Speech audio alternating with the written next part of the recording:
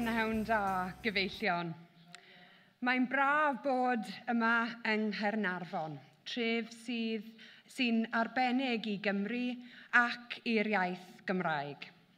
Mae'n braf hefyd i fod yn lawnsio ein ymgyrch etholiadol yma yn sedd Hywel Williams, aelod seneddol deallus, penderfynol, ac un sy'n wedi gweithio'n galed dros bobl Arfon ac yn benderfynol gwneud hynny ar ôl yr etholiad nesaf hefyd.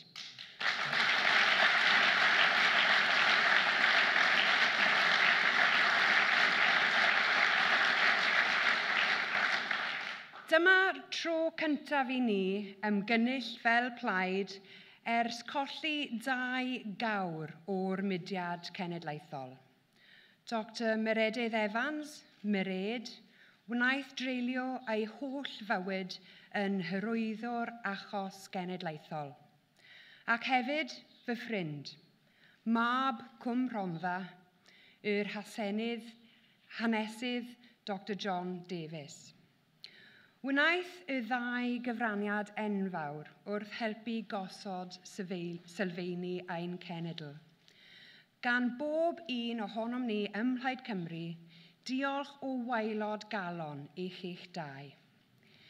Mi fydd y mudiad cenedlaethol yn carlamu ymlaen. Mae rhaid i ni, mi fyddwn ni. Eich cof chi a phawb arall sydd wedi gweithio dros ddyfodol Cymru. Fe gerddwn ni ymlaen tan i Gymru ennill. Ac fe fyddwn ni'n ennill i chi ac i bawb yng Nghymru dros gyfiawnder a thegwch un gwlad. Dyma ni, Plaid Cymru, ym mlwyddyn ein penblwydd yn 90.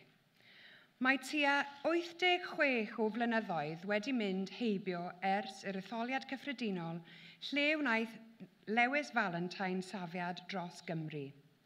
Mae'n ddiddorol iawn edrych yn ôl o ble rydym ni heddiw i'r etholiad cyffredinol yma ym 1929. Canlyniad yr etholiad yna oedd Senedd Grog. Yn yr etholiad yna, am y tro cyntaf, cawsom llywodraeth leiafrifol lafur dan arweiniad Ramsay MacDonald cyn aelod seneddol Aberafan.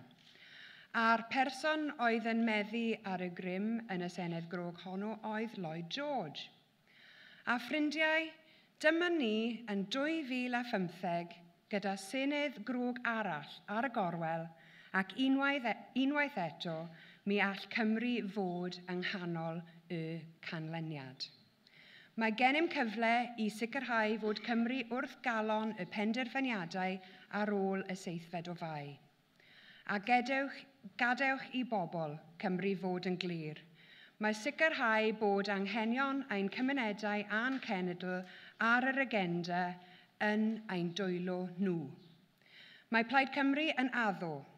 Os ydyn ni'n dal balans pŵer mewn Senedd Grog, mi fyddwn ni'n sicrhau mwyn Cymru, cydraddoldeb i'n Senedd ni gyda phob Senedd arall yn y Deyrnas Gyfunol, cydraddoldeb ariannol gyda'r Alban mwyn i ni gael yr adnoddau i wella ein gwasanaethau cyhoeddus, i fuddsoddi yn ein pobl ac i adeiladu economi lywyrchus a theg. Ac ymysg ein blaenaraethiau bydd rhoi ddiwedd ar llymder creulon sydd wedi achosi cymaint o ddioddef ac anghyfiawnder. Mi fydd Plaid Cymru yn dechrau ar y llwybr o adeiladu Cymru wedi'r llymder.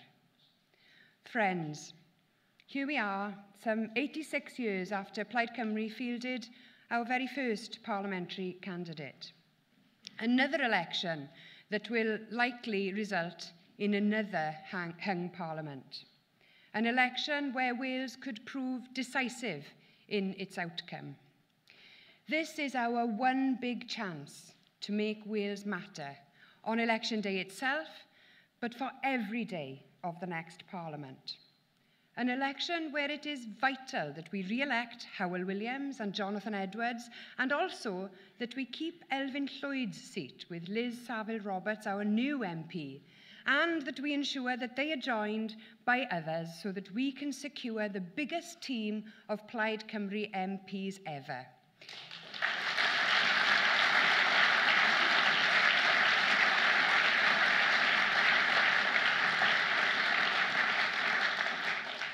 It is within our grasp, and we must do it because the alternative is more of the same. Plaid Cymru has an alternative to the consensus at the Palace of Westminster. Our alternative is about ensuring a departure from the cruel, damaging economic illiteracy of austerity. Our alternative is a permanent rebalancing of power and wealth in favour of people in all communities. It's about the people in our country lifting their heads and no longer accepting a position of subservience within these islands.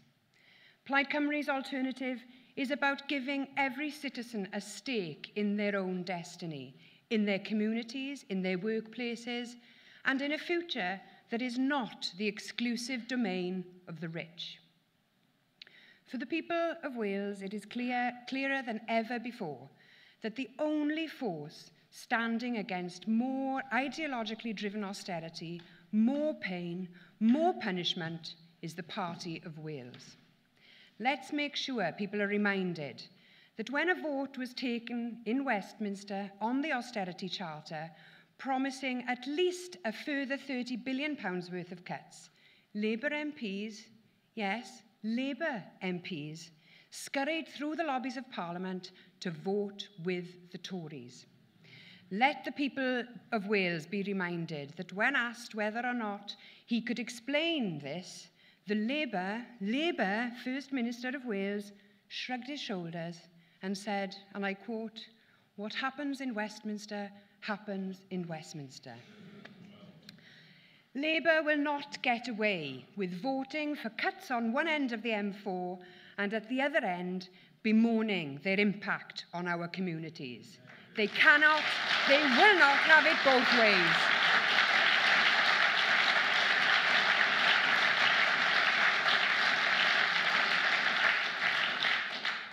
At this election, a return of a strong team of Plaid Cymru MPs is our country's only chance of ending the pain that has come with the cuts. The people of Wales are seeing through this great deficit con. Do you remember what they told us from Westminster? They said deep, sharp cuts in public services were vital. They said that they would eliminate the deficit in this Parliament. They told us that those with the broadest shoulders would bear the greatest burden. So how have all those promises materialised? Well, the deficit stands at £90 billion. The UK's debt is over £1.4 trillion and rising, and inequality continues to grow. The UK is the only G7 state where the wealth gap between the richest and the poorest is growing. Austerity is ideologically motivated. Its intentional aim is to dismantle the state and end cradle-to-grave social security upon which we all rely. It's not rooted in fiscal responsibility or economic sense. The austerity experiment has failed, and Plaid Cymru will put an end to it.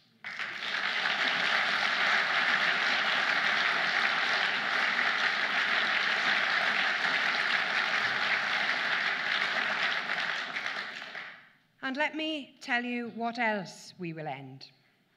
I know that for many people, the very thought of another 5 years of the current Prime Minister and Chancellor creates real fear for so many people, and with good reason.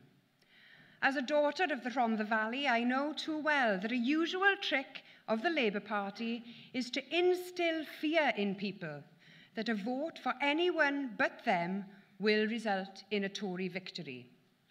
Wales didn't vote Tory in the last election, but we still ended up with Cameron and co.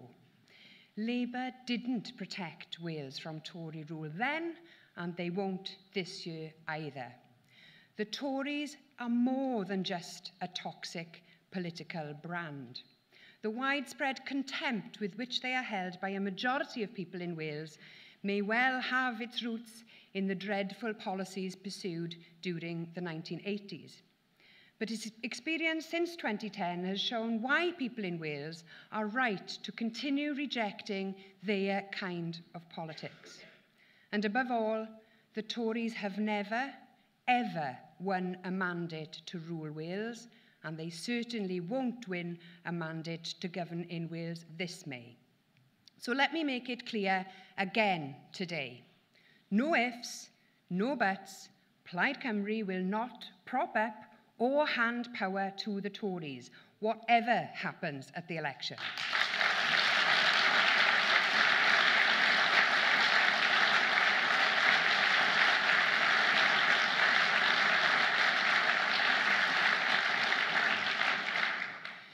Furthermore, anyone who suggests that we would allow the Tories into government is not only smearing Plaid Cymru, but they are intentionally misleading the people of Wales. And take it from me, they won't go unchallenged. No Tory rule on Plaid Cymru's watch. Now, I very much look forward to the opportunity to fight Wales's corner in the proposed leaders' televised debates. To the Prime Minister, I say this: what are you running scared of? Agree to all the debates and give people the full opportunity to consider the choice that they face. No more excuses. Let's give people what they want. Friends, by ending Tory rule, we must also end Tory policies. Tory-like politicians with red rosettes would be just as damaging to Wales.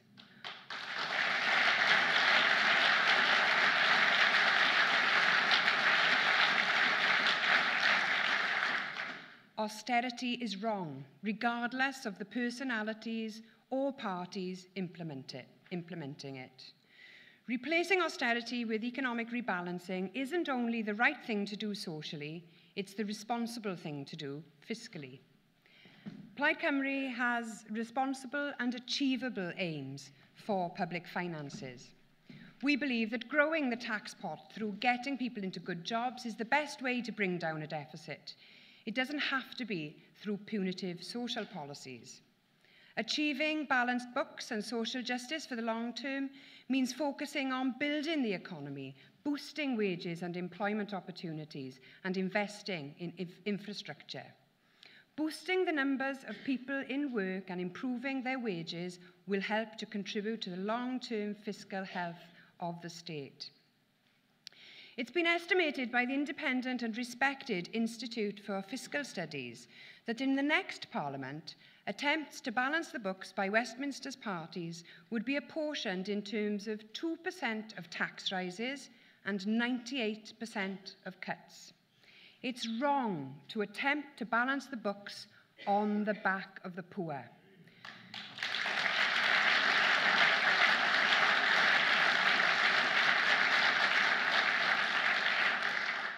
Fiscal consolidation is about choices.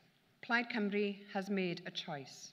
We will seek to build post-austerity Wales. This party believes that balancing the books should only be done in a balanced and measured way. We've made clear our commitment to scrapping plans for a new generation of weapons of mass destruction. This would save billions in startup costs and in running costs. By raising the minimum wage to the level of the living wage over the next Parliament, £1.5 billion could be saved in in-work benefits that currently subsidise poor pay. And Plaid Cymru proposes doubling the banker's levy to raise £2.8 billion a year. Why? Because queues at food banks are growing due to mistakes made by bankers, so the banks must contribute to the creation of post-austerity communities.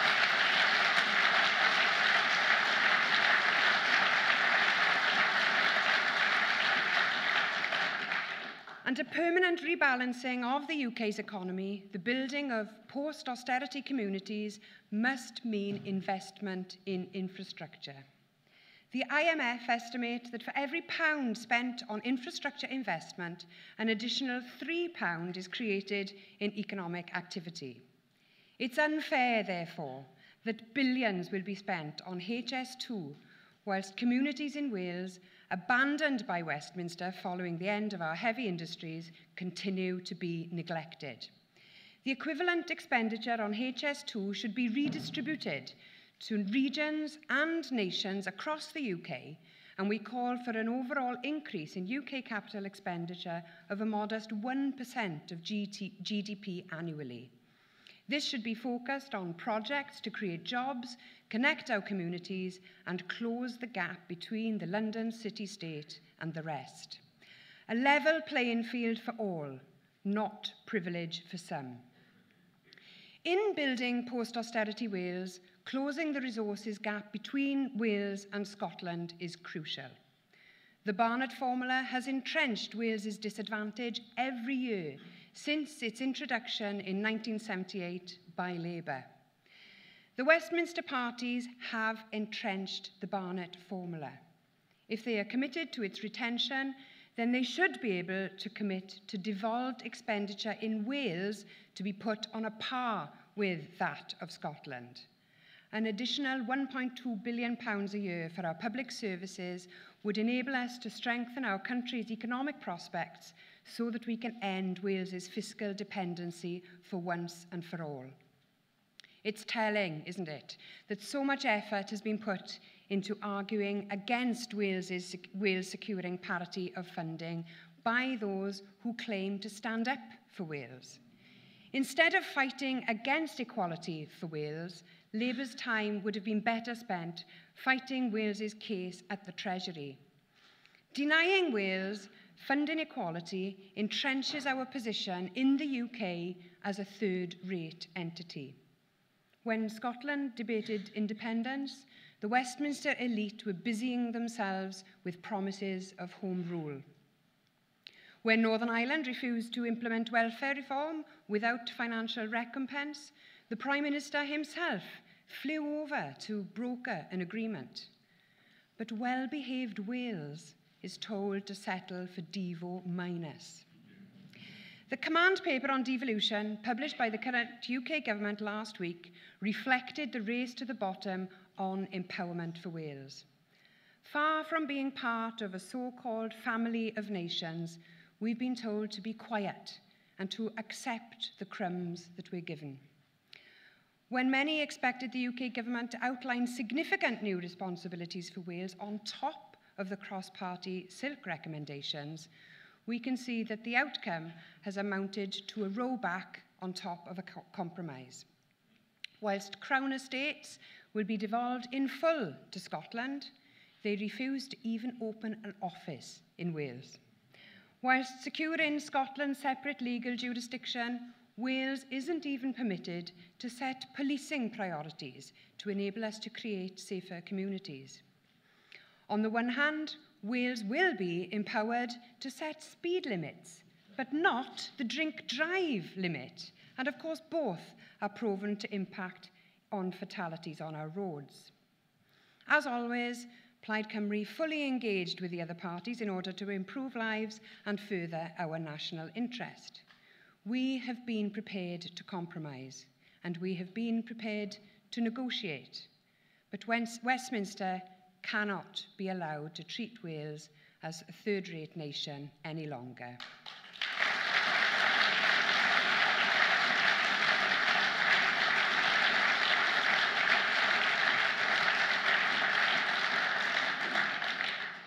Isn't it time we were a little less well-behaved? I can tell you one thing, Plaid Cymru has reached the end of its compromising tether.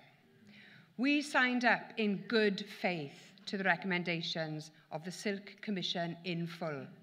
As part of that cross-party process, we compromised and conceded a referendum on the most modest of income tax sharing powers with Westminster. but that was in the context of all recommendations being implemented.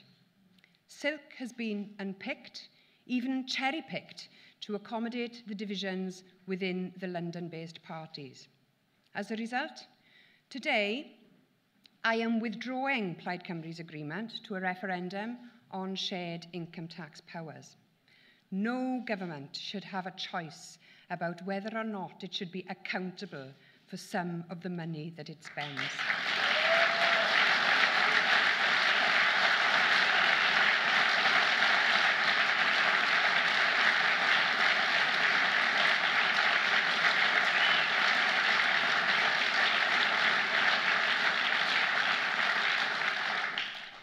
Shared income tax powers between the two governments should be delivered without undue delay and without the need for a referendum, and as part of a wider package of greater devolution. Enough dithering, enough cherry-picking. The time has come to deliver for the people of Wales.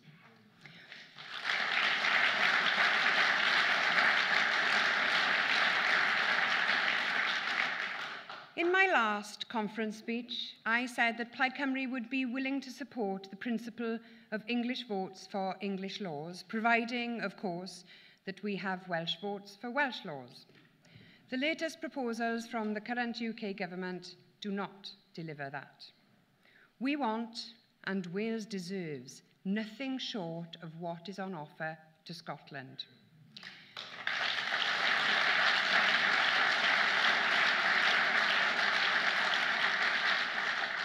In the event of Plaid Cymru holding the balance of power in the next Parliament, we will insist on a new Wales bill based on the principle of parity with Scotland. Parity with Scotland in terms of powers and resources. Equality. If that is resisted by the next UK government, then Plaid Cymru MPs will continue to vote on matters of English policy where there could be an indirect financial or policy knock-on for Wales. Respect must be a two-way street.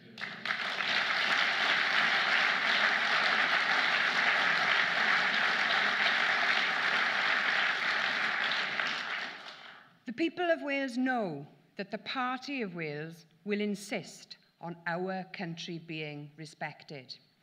I know that there are some London parties who've made some outlandish claims about being the true Party of Wales. It was quite amusing to see the Prime Minister himself claim that title for his own party. And we know that Labour's branch office in Wales think that a superficial rebrand amounts to being a party for Wales.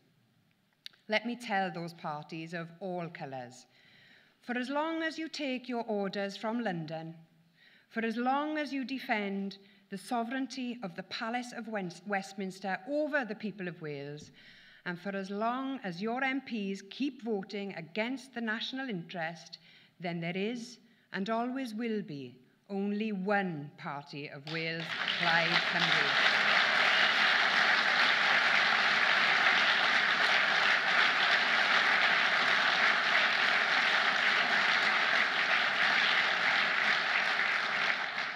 In building post-austerity Wales, our country must have the tools to deliver not just a new constitutional framework, but to build a new society based on the aspirations of people here.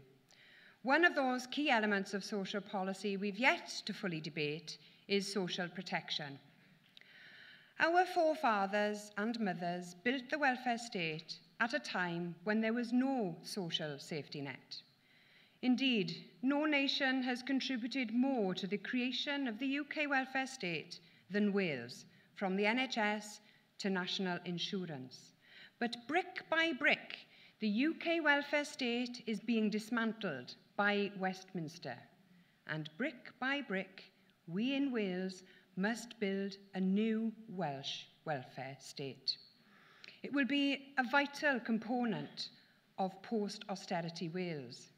It will mean we're empowered to uphold the values of social solidarity that are key characteristics of our country. In post-austerity Wales, minimum levels of social protection throughout the UK could be set jointly by the devolved governments alongside the UK government. But each government should be empowered to set higher levels and to diverge from UK policy in accordance with the wishes of the people. Never again should the people of Wales have to endure a vindictive bedroom tax against their expressed wishes.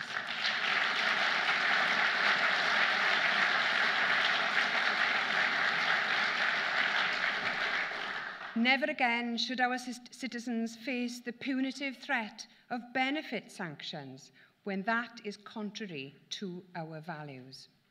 Wales should be empowered to end the vilification of the unemployed, the disabled and the frail. In this country, the birthplace of socialised medicine, Plaid Cymru wants to see the emergence of a Welsh welfare state, built on social solidarity, on compassion, and providing for those who require a safety net. Among the greatest challenges we face is that of growing inequality. In post-austerity Wales, we will have the tools to close that gap. Closing inequality gap isn't just about today. It's about the inheritance we will leave for the future generations. I want the next generation of Welsh citizens to be the ones with the greatest prospects than any generation before them. The raw materials we have in Wales to make this place amongst the most desirable to grow up, to be educated, and to enjoy a good quality of life are unrivalled. Plaid Cymru wants to maximise our country's potential for the new generation. We want Wales to be in the position where free nursery or childcare can be extended and the provision of after-school clubs is widespread to give our young people exposure to music, the arts and sport, so that our children can grow up to be well-rounded, free-thinking citizens. Plaid Cymru wants to extend compulsory education to 18 years of age so that our young people have the best educational base that will set them up for high-skilled, well-paid work. And Plaid Cymru will continue to work towards free university education for all Welsh domiciled students who study in Wales. With sufficient financial resources, we could implement that long-held goal. Until then, we'll offer reductions in tuition fees and incentives to students seeking to gain expertise and training in subjects that are most needed in our economy and for our public services, boosting the numbers of engineers, doctors, and other health professionals so that the services that people rely on are staffed and so our economy has the pool of skilled workers that we need for a climate of good pay and prosperity. Plaid Cymru wants to maximise our country's potential for the new generation for post-austerity Wales. There can be no greater inheritance to pass on than that of a protected, rich, natural environment. Plaid Cymru's obligation to our environment is as important as economic and social justice. It's why we've consistently called for a moratorium on fracking and why we've been proven right in taking that stand with communities against their exploitation.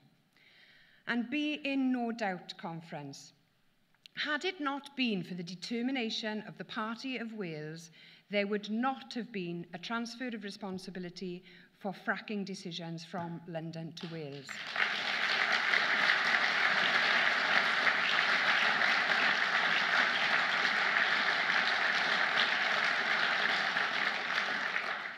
No one but people in Wales should decide on the future of Welsh natural resources. With a protected natural environment, Plaid Cymru will work hard to create a strong business environment. Let me confirm today our commitment to easing the burden of business rates upon our small and medium-sized enterprises. We will take 70,000 Welsh businesses out of the rate system altogether, and we will reduce the burden on thousands more. Because it's not just enough to say that small and medium-sized firms are the backbone of the Welsh economy. We have to recognise that in policy terms too. We must grow the economy and society from the bottom up in order to make Wales the economic success we know it can be. And the Party of Wales is ambitious for Welsh business, and we know that we won't realise our ambition of full employment without successful Welsh enterprises creating jobs and paying good wages. We need a government that will help unlock the full economic potential of our country. Crucially, we want embedded in economic policy an all-Wales approach so that no community is left behind. The North, the West, our valleys communities are being neglected. It's time all of Wales felt a devolution dividend. That principle is incompatible with spending 100% of the Welsh Government's borrowing capacity on one stretch of one motorway in one corner of our country, for which all Welsh taxpayers will pay.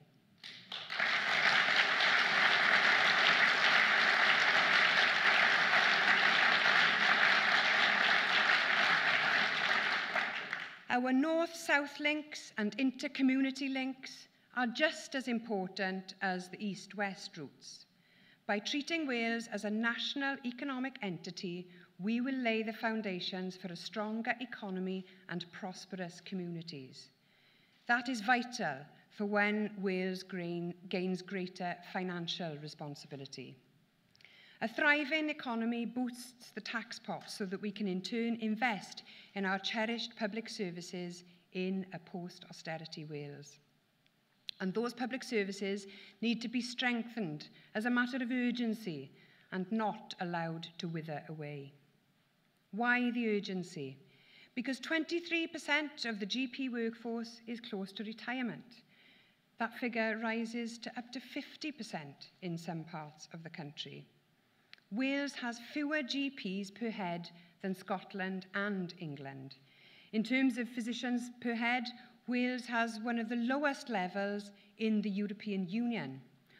Only 42% of ambulances met the target time of arrival within 8 minutes. The target has only been achieved once in over 2.5 years. Just 65% of patients are treated within 18 weeks, and the number waiting over 26 weeks has risen to 20% of patients. The Labour government is in denial about the magnitude of the challenge. Their denial is just as demoralising for our health workers and frustrating for our patients as politically motivated attacks by Tories in Westminster. Platitudes before patients, sidestepping before solutions. Instead of a race to the bottom with slurs and attacks, Plaid Cymru calls on the other parties to join us in a competition of ideas and solutions that will benefit people. The Party of Wales wants to press ahead with an achievable training and recruitment plan that brings the numbers of doctors per head in Wales initially to the UK average and beyond. We want to bring health and social care together so hospitals can free much needed beds and patients can be cared for then in their communities. In this election year, it's especially important for Plaid Cymru to confirm its principles on healthcare. Regardless of events elsewhere in the UK, Plaid Cymru will never, ever allow the privatisation of our National Health Service.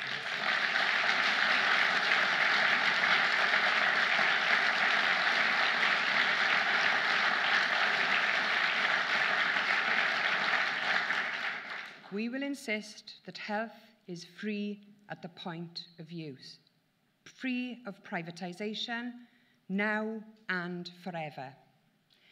I also have another significant announcement regarding the Welsh National Health Service. I know many patients and their families are concerned about the inflexible nature of providing new drugs or new treatments. There are concerns that the way we make new drugs or treatments available is too slow, and patients are often left in a postcode lottery for those new drugs or new procedures. There are concerns too that current arrangements may discriminate against people with rare diseases. So today, I'm announcing that a Plaid Cymru government will ring-fence Wales's share of the Pharmaceutical Pricing Regulation Scheme. That ring-fenced fund will provide new drugs and new treatments to patients at a national level, ending the postcode lottery and delivering new treatments and drugs that are clinically proven to be effective. It will act quickly and it will treat everyone in Wales equally, regardless of where they live. A Welsh National Health Service for everyone.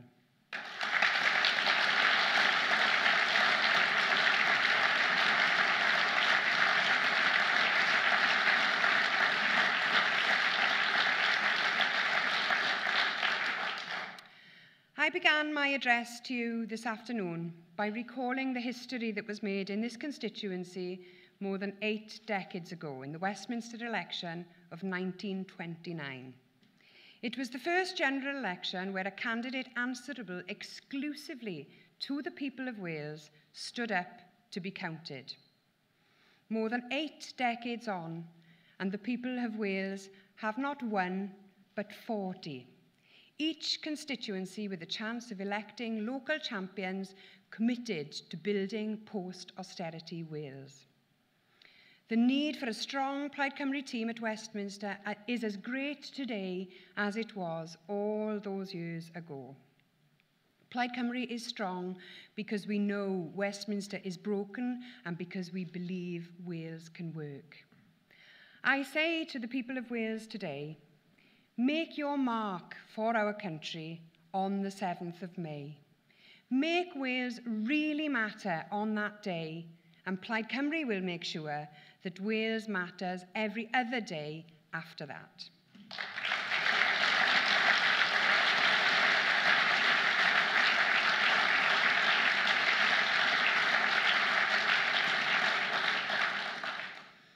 I paid tribute earlier to 2 giants of Wales who we've lost in recent weeks, Dr. John Davies and Dr. Meredith Evans.